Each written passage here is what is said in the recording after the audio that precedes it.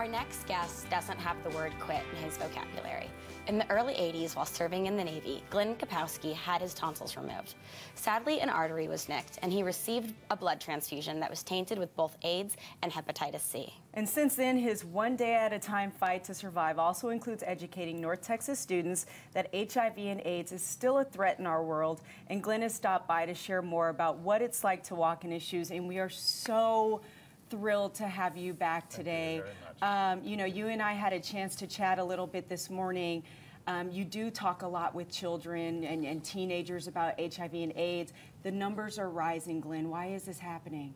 Probably because of the lack of public notice. That, you don't see anything on TV anymore. People think that these drugs are cures, and they're really not. It's buying you time.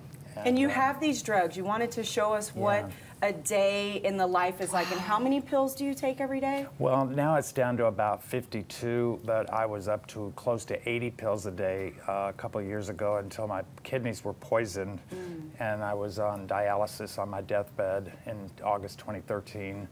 And my kidneys healed, and I was taken off dialysis in 3 months. So I was very lucky, but we had to get me off some of the drugs that were just tearing my kidneys apart. Right. And $107,000 a year, right, just for the medication? Yes, yeah, for my entire care through the VA system. Wow. Yes. You mentioned a moment ago there isn't a lot on TV about AIDS. Right. And you have something you really want to do, right? You have a little life goal. Can we talk about that for a second? Sure. So you really want to be on the Ellen show, right? Yeah, because she's been affected by AIDS very much. And, I think through all the programs that I think she would probably be the one that I would need to reach out at the most. I admire her for what she does and for the money she donates for AIDS in the country. So I think she's probably one of the better leaders that will hear me out and let me get your story out. Which, right. And your to story, the masses. Your story is one where, when people hear HIV/AIDS, they think sexually transmitted disease. Right. That's just not what happened to you. And tell us about that a little bit. No, sadly, after I left Lebanon in 1983, my tonsils erupted and I needed blood transfusions. And after they nicked an artery, and then I was told about 4 to 5 months later that HIV had been introduced in me, as well as hepatitis C. So my blood was double tainted. There were quite a few of us that got it through blood back then.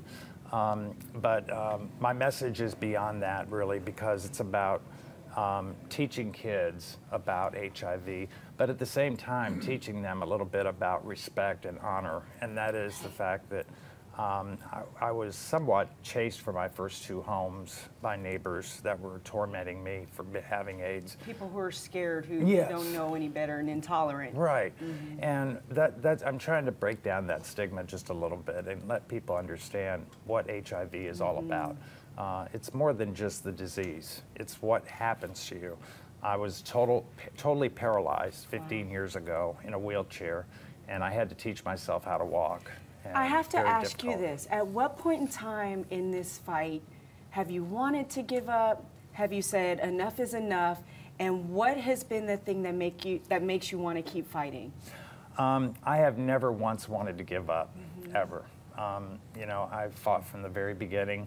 When 1983, I'd been in the Navy 8 years by then, and I stayed in, did my full 20 for 12 years on active duty with HIV. It went to full-blown AIDS in 1990, and I had some difficulties, but I was determined to finish my goal, and that was my job. And, and I felt like I had to attain that for my benefits, because without this paid for, I'd be in bankruptcy. I mean, I couldn't afford this stuff. And that's why so many people die of it. And that's why I'm bringing awareness in our community, so that people young kids do understand that there are consequences to actions. Absolutely. I mean, it really is. And I'm just amazed, though, having grown up. You're not old enough to remember all of this, but what it was like when the AIDS epidemic really sort of came to light in the 80s, and how scary it was for everyone because we didn't know much about it. And to hear you say you were diagnosed with AIDS in 1990, and here it is 2015, and you're still thriving and sharing your message is such an incredible story of overcoming adversity. Thank you very much. You know, it really is a challenge, though. I don't want to underline that. You know, every day is something else. Right now, I have failed 4 colonoscopies because as a paraplegic, nothing works from the waist down. So I have to I have to, you know, do everything myself.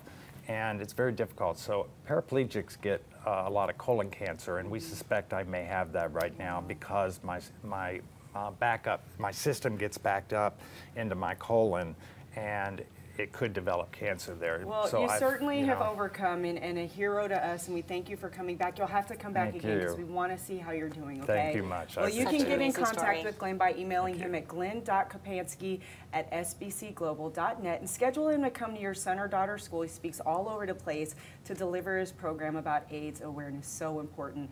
All right, when we come back, we'll meet a mother who is still living with the unthinkable, but as you'll see, Cynthia Grace finds strength and grace to honor the loss of her daughter, Shelley. We'll be back with more of the broadcast right after this.